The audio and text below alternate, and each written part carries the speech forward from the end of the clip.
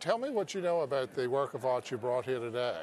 I don't know much about it. I've had it for about 20 years. I've done some research online, couldn't find anything like it.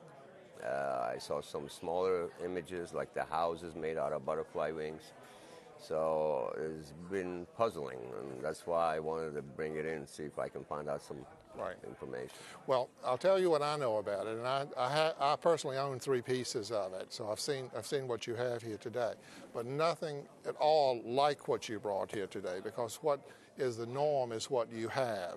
It's most of it comes out of South America, most of it marketed in the Brazil area.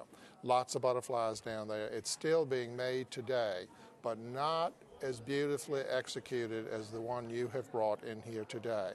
You generally see trays that we use to hold glasses on a bar, to hold makeup on a lady's dresser or something.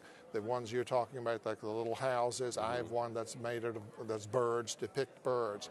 But what you have here today is a totally over-the-top execution of a piece of art done with butterfly wings. What makes this so special and what makes this so just pop is, when you look at this carefully, the feathered hair that's done around Napoleon's face, the movement of the tail, the prancing of the horse.